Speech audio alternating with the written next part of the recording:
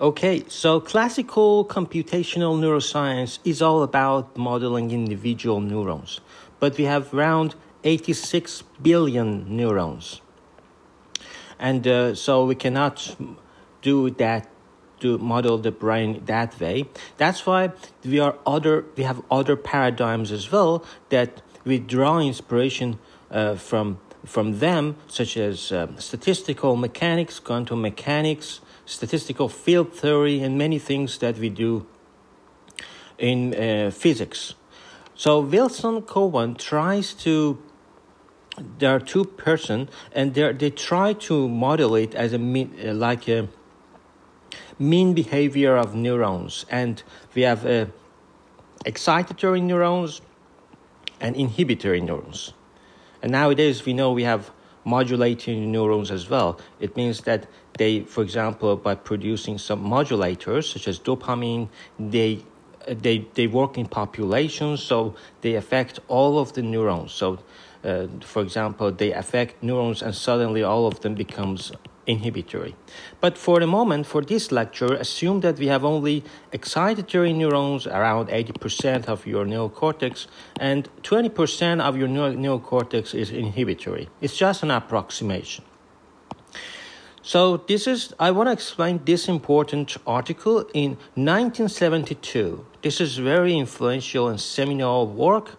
So let's talk about it. So they model excitatory neurons as, they call it E. For example, at time t plus tau, if we just go for one time step, we will see that this is the model, and this is for inhibitory. And it is designed such that when you increase your inhibitory neurons, the average number of inhibitory neurons, suddenly you will notice that even in this formula, you will see that this one will reduce. The same thing for inhibitory. If we just increase excitatory, then something happens for inhibitory. And it has this dynamics which I want to talk about it and show what is the origin of that. So we introduce a model which emphasizes not the individual cell. This is a mistake that we do, because we have 85 billion neurons, although some of them are active, but still it's computationally prohibitive. So let's see this new approach. So we have excitatory neurons, and they have it's a recurrent loop with itself. So we can consider E as a recurrent neural network and I as a recurrent neural network, but there is a connection between them as well. So these are the weights that are going from excitatory to inhibitory and from inhibitory to excitatory. So in biology in nature wants to reduce local redundancy. And physiological evidence for the existence of spatially localized neural populations is provided by the work of Mountcastle and Hubble and Wiesel. So we say proportion of excitatory cells firing per unit time at instant t. So this is the proportion of excitatory cells that are firing at time t. And this is the proportion of inhibitory cells firing at time t. We know the resting state is when there is no population of inhibitory neurons and they are at rest. The same thing for excitatory. And you know that this is refractory periods. This region, all of these region is called refractory period. But this region is a relative refractory that we don't talk about it in this video. So you can see that at this time, this region, it is active. And we are talking about that. So the absolute refractory period has, if the absolute refractory period has a duration of r millisecond, then the proportion of excitatory cells which are refractory will evidently be given by this. This is the proportion of excitatory cells.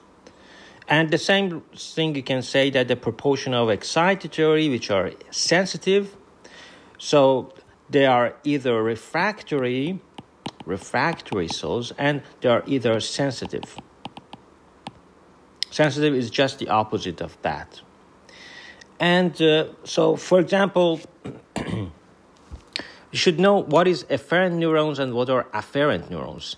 Efferent neurons, like this, they are called motor neurons because they are nerve fibers responsible for carrying signals from the brain to the nervous system in this direction in order to initiate an action. In other words, they are the neurons that tell your body to perform an action, such as removing your hand from a hot pan. And so we have afferent neurons and efferent neurons. Efferent neurons for motory, but afferent is for sensory informations.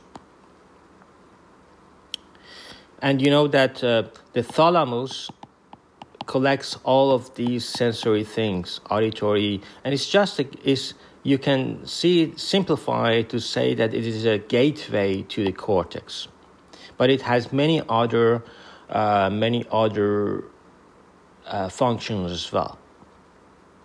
The functions giving the expected proportion of subpopulations receiving at least threshold excitatory per unit is so this is the distribution. This is the distribution of individual neuron threshold, and delta is your response function. Because depending on that, because for example, what is the probability? So theta, and this is a kind of distribution d of theta. For example, at particular theta, this is the threshold. What is the probability that your threshold is, for example, 0.1? What is the probability that threshold is something else? What is the probability of that? That, for example, is 0.1. The probability, for example, could be 25%.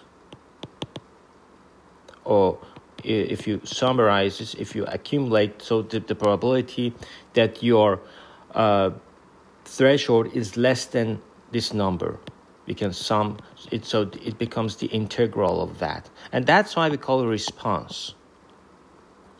And the same thing, we can define this C of X, which is called the synaptic distribution. This is synaptic distribution function.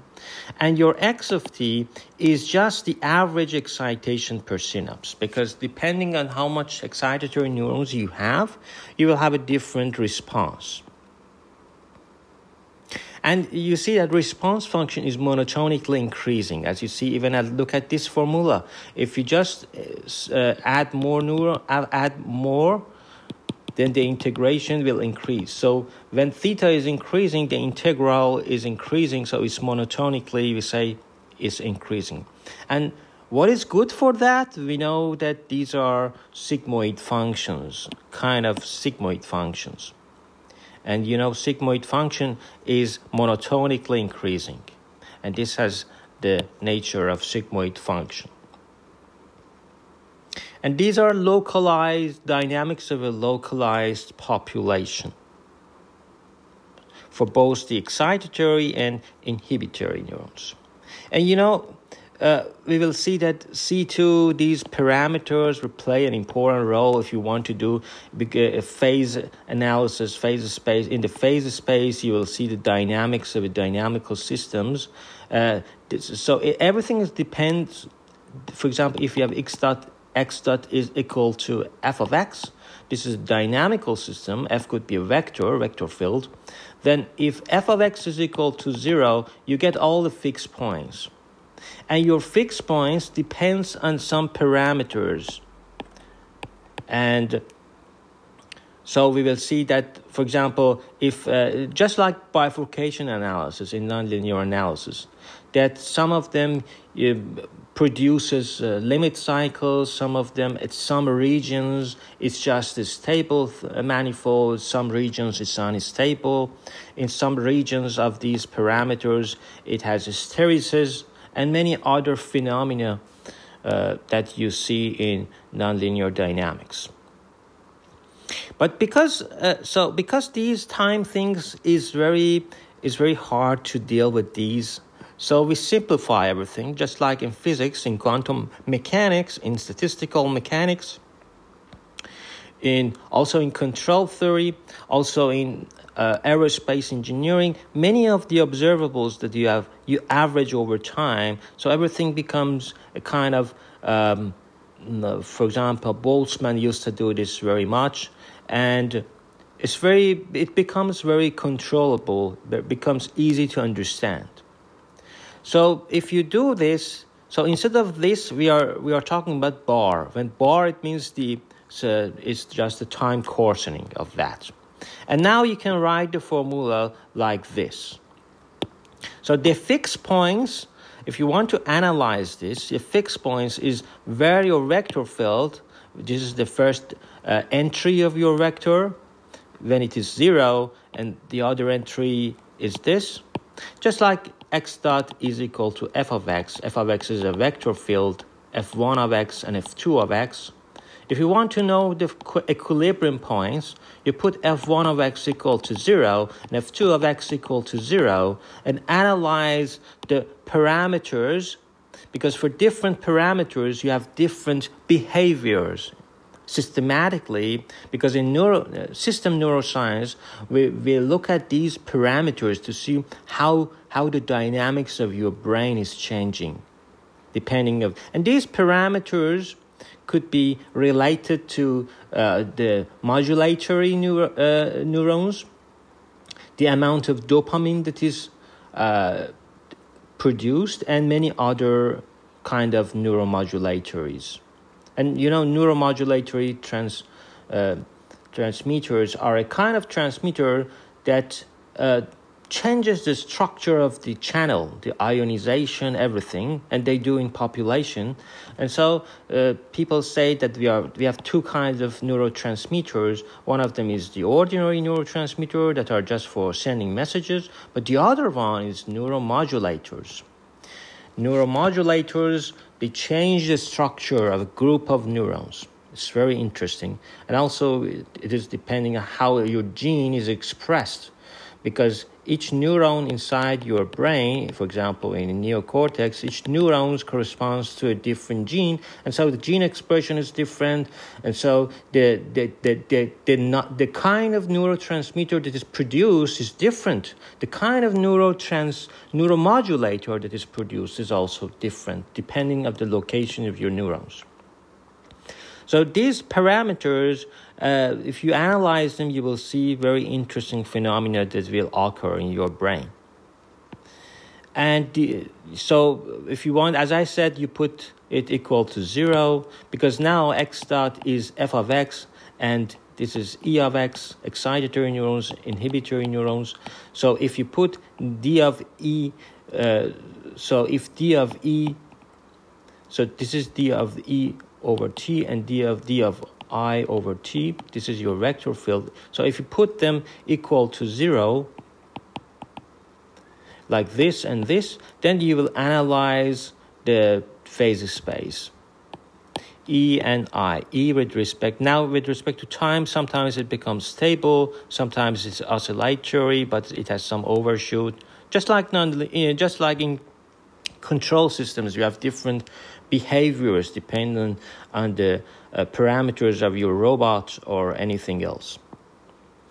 And this is the kind of function logistical that we designed. And depending on that, the phase space excitatory neurons with respect to inhibitory neurons, it could have very complex dynamics. Even when you take a cup of coffee or hot chocolate, you will see that lots of things is happening. Some of the excitatory neurons are reduced, and excitatory are increased, and inhibitory are reduced. And so it has a very interesting dynamics. And it has many different phenomena that you will observe. Sometimes it converges to a limit cycle and many different phenomena, hysteresis and those things.